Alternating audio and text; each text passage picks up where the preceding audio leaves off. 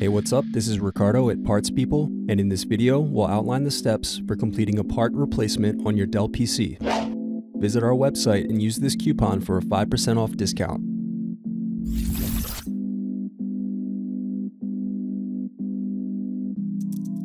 First, unscrew and slide out DVD optical drive.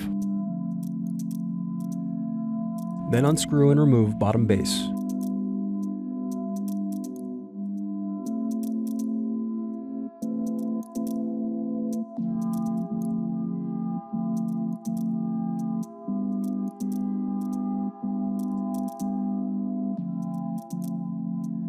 Now unscrew and disconnect battery.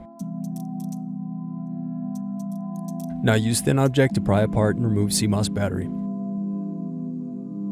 Thanks for watching. Don't forget to like and subscribe if you enjoyed this video. And if you need more, check out this playlist to watch other tutorials for your laptop. You can also click here to find parts for your laptop at partspeople.com.